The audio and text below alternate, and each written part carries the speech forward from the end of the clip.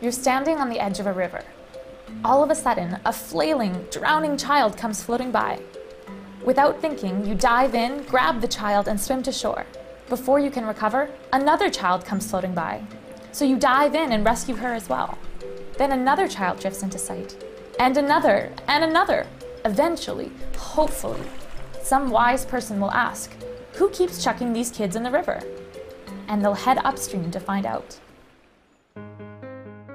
Every time we have to clean up an environmental disaster, every time a young person winds up in jail, every time people have to take medications to make up for the fact that they couldn't afford good food, we're suffering from the results of downstream thinking.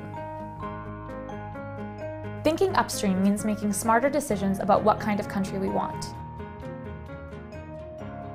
What better goal could Canada have than creating the conditions for all people to enjoy true health and experience physical, mental, and social well-being?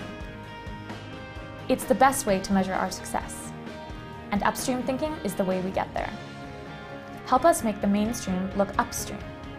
Visit us at thinkupstream.net to find out more.